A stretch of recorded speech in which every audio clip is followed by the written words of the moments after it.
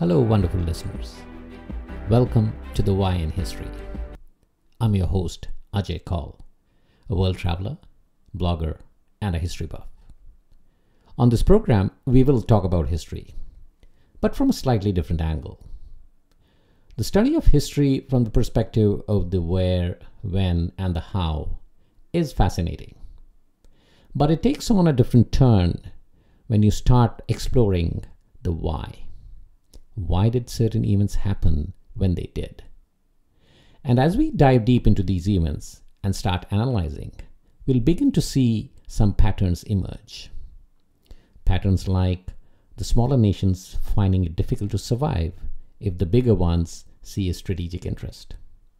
Or the fate of a nation resting solely on the whims of one individual. Intriguing, isn't it?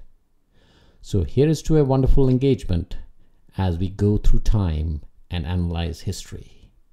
Happy listening.